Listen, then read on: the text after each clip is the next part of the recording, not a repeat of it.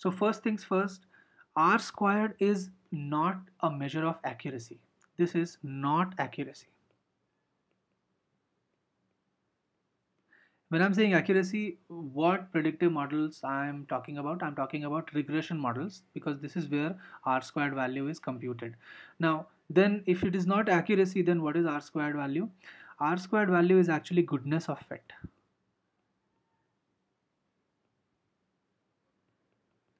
So it is a measure to understand how good your model has fit on the given data, on the training data.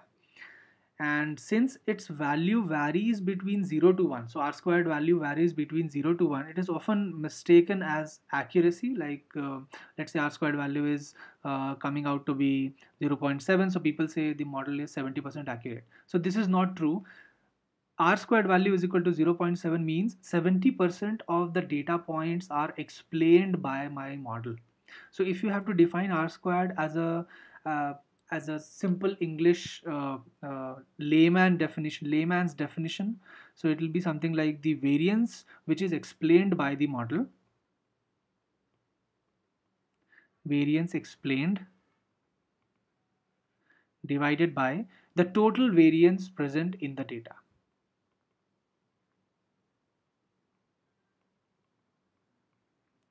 And we will also shortly understand how this simple definition can be actually mathematically derived onto this. This is the formula which you see, that the R squared value is 1 minus sum of squared residuals divided by sum of squared as total. So we'll understand both these terms from where these are coming. But what do we mean by variance explained?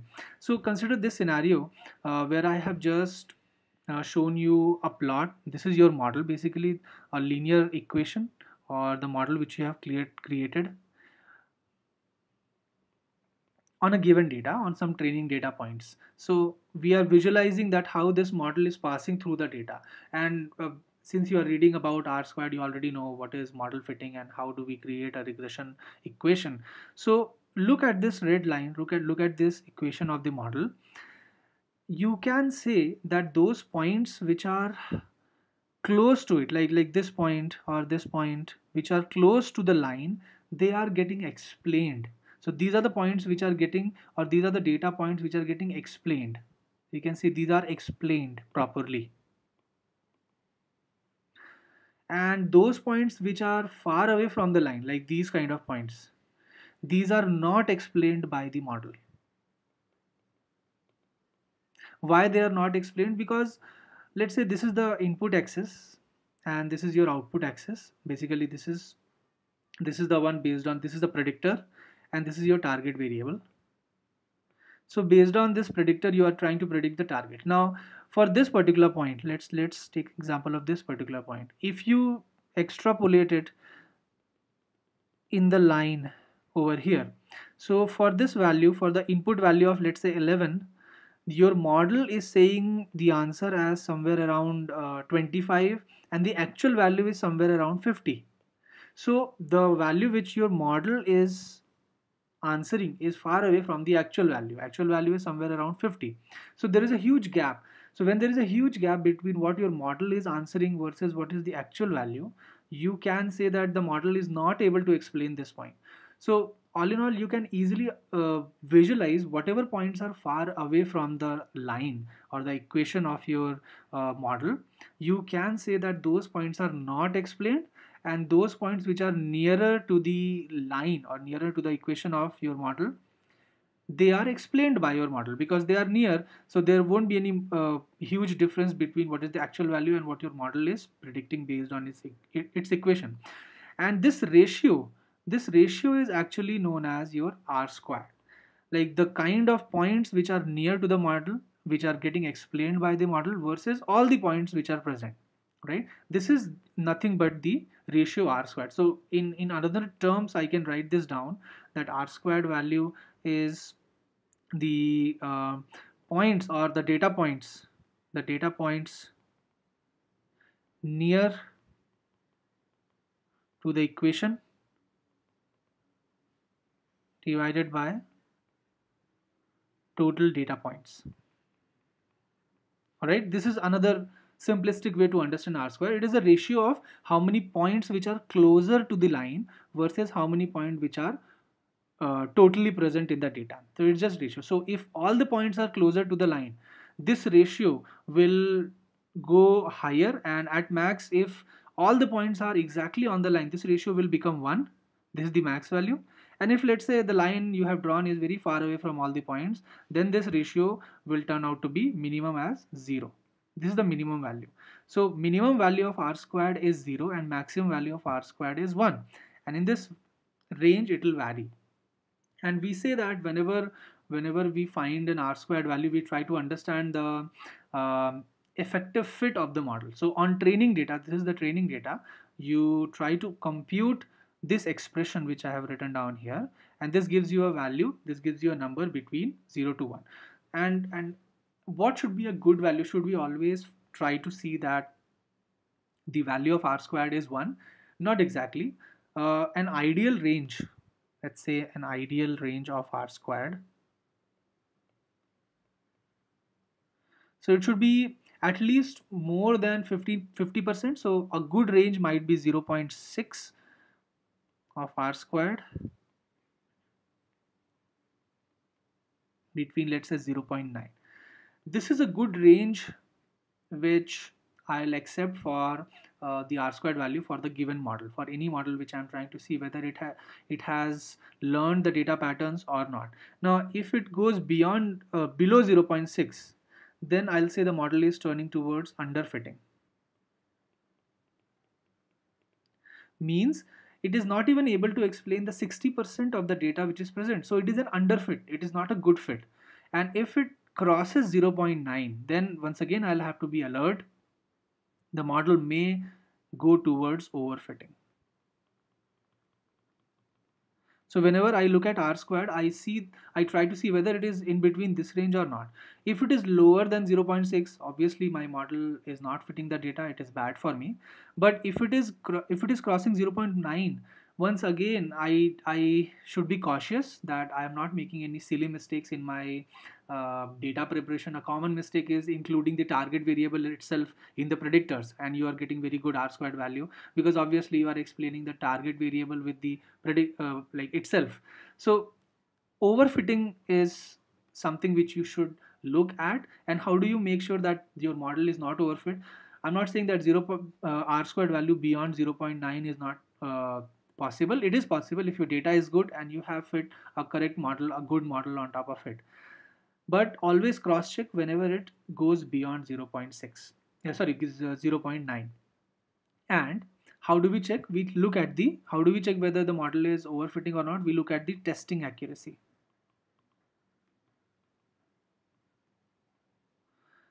And this testing accuracy is measured using 100 minus MAPE. I have discussed this in length in a previous video, that accuracy is measured for regression cases using this formula. Now, how exactly this 0.9 or 0.6 or 0.9 is coming? How do we calculate this exactly? So when you will be doing predictive modeling, you test it on some testing data, and before that you compute the R squared on training data. So R squared is computed on training data. So in your training data, how the data is arranged is like this. You have your target variable and you have your predictions. Okay, so this is the original, and this target variable is nothing but the original, and here you have the prediction, and these values are compared. And this is exactly what was happening over here as well.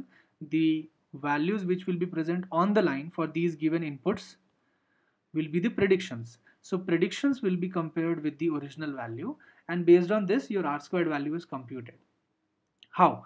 So if you see this formula, the first formula, the layman's formula which I have written, R squared is the variance explained by the model divided by the total variance. Now the total variance or the variation in the data is measured by using mean of the target variable as a reference. So if you see this y-axis, you can understand that somewhere around this point there will be a mean value, like between let's say 20 to 30 somewhere. Let me draw that mean value line with green color. Okay, roughly this is the mean value of target variable which is present. Now can you try and derive the length or the distance of each value from this mean value like this? Can we do this? Yes. So I can find out the distance of each of these points from the mean values. Some of the distances from the top will be positive, some of the distances from the bottom would be negative. I can compute this. And when I try to compute this, what I end up calculating is the sum of squared errors total. So I have jotted down some sample data points over here so that it's easy to understand. Let's say the original value was 10, you predicted 12. Original value was 14, you predicted 13. Original value was 18, you predicted 15. Now the mean of all these original values of the y-axis or the target variable is, let's say, 14.6. So 10 minus 14.6, you can derive this. 14 minus 14.6, you can derive this. 20 minus 14.6, 20 minus 14.6, you can derive this, so on and so forth. So this is nothing but the distance from the mean value. So when you take the distance from the mean value and square them and add them up, what you get is sum of squared errors total. So it's basically the sum of squared errors total.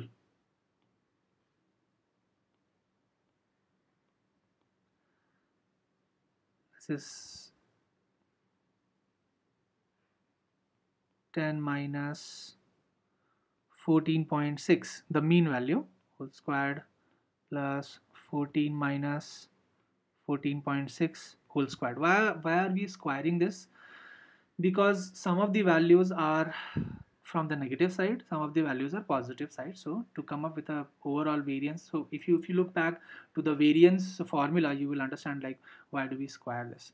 So we keep on squaring this, and the value which we are getting over here, let me write this down, is 75.2, let's say. So this is the total variance of the data. Now similarly, you can derive the sum of squared errors residual. So what we call residual is something which we could not explain, or the model could not explain. And how that is defined: whatever was the original value, we subtract it from the predicted value. So the example which I gave of not explained, you can see the original value is somewhere around 50, and the value which is explained by my model is somewhere around over here. So there is a huge distance. So this distance is perceived as something which my model could not explain. All right, and that is what is perceived as sum of squared errors residual. So sum of squared errors residual is nothing but the original minus predicted. So you can see original minus predicted is 10 minus 12, or 14 minus 13, or 18 minus 15, like this. So this whole column I can square and take the summation, and this gives me the sum of squared residual. So 39 is coming over here. So let me write down the equation over here once again. So 10 minus 12 whole square plus 14 minus 13 whole square plus 18 minus 15 whole square, so on and so forth for all the values, and this equates to 39. Now how this formula came into picture: this 1 minus sum of squared residual and divided by sum of squared errors total. So if you remember, the layman's formula for R squared value is the variance explained divided by the total variance. All right, so variance explained by the model can be further simplified and said to be like this: the variance which is total minus the variance which the model could not explain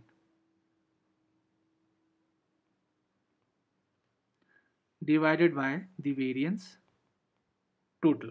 And we know from the calculation that the variance total is nothing but the sum of squared errors total, and the variance which is unexplained is sum of squared errors residual. So this can be further written as, if we divide by variance total, then it could be further written as 1 minus sum of squared errors residual divided by sum of squared errors total. So this is the formula which you see on the internet all the places, that R squared is nothing but this formula. So if I have two vectors, if I have an original column and a prediction column on the training data, this is done on the training data, remember this. I can simply do this calculation of sum of squared errors residual and sum of squared errors total for these two columns, and what I will get is nothing but my R squared value. Alright, so if you can try to understand this, if the sum of squared errors residual turns out to be 0, means there is no difference between the original and the prediction. The points are so close to the line that the original and the prediction values are almost same. Then this sum of squared errors residual will turn out to be 0 because the values are getting subtracted from itself, and this whole thing will turn out to be 1. So R squared value is highest when your model is fitted on the training data so close that all the points are falling exactly on the line. So a hypothetical scenario where the R squared value will be almost 1 can be imagined like this. Let's say your data is spreaded in this situation. The data is spreaded like this, and you have drawn a line exactly through the points, or all the points are falling on the line. Over this scenario, you will get R squared value as 1. So it need not be linear, it could be a non-linear situation as well. Like let's say you have created a polynomial equation to explain the data which is kind of scattered. Okay, so in this scenario, if you fit a linear regression model, so it will somewhere go like this, and this R squared value can be somewhere around I'm just giving a rough estimate. It could be, let's say, 0.8 or 0.7 ish. But if I create a model which is polynomial and it's passing through every point possible, it is trying to explain every point possible, then the R squared value for this model would be 1, because there is no difference between original and prediction. But these kind of models will perform very poorly on the future data sets or the new predictions you are trying to make. Let's say in future there is a new data point which is coming up. So for that new data point, the generic model for which the R squared value was modest 0.8, the estimation would be good. But for the same, let's say the original value was somewhere over here. For the same thing, the polynomial model might fluctuate a lot. So its prediction might come over here. So there will be a huge difference. So polynomial models sometimes produce these kind of result where your R squared value is high on the training data, but then once again its performance on the testing data is very bad, simply because you tried to follow the data too much and you were not generalizing it. So this is why when you are getting an R squared value which is high, think of overfitting, because you are because you are trying to follow the data. So this is exactly what overfitting means. You're trying to follow the data, and you're trying to fit the data too much on the training side, and that is why it will underperform on the testing side. So whenever you get an R squared value which is very high, be cautious and try to observe the testing accuracy. If the testing accuracy is coming good, then you are fine. All right, so once again I'll summarize. R squared value is a goodness of fit. Goodness of fit where? On the training data. Okay, and in layman terms you can think of R squared as the variance explained by the model divided by the total variance which is present in the data. And R squared is not the accuracy. It varies between 0 to 1, but it is not the accuracy. A good range of R squared value is 0.6 to 0.9. If I get a value in between, I'll say the model is explaining this much amount of variance in the data in the training. All right. So I hope this clears the concept of R squared, and you'll be able to explain it in the interview. All the best for that. I hope you crack it.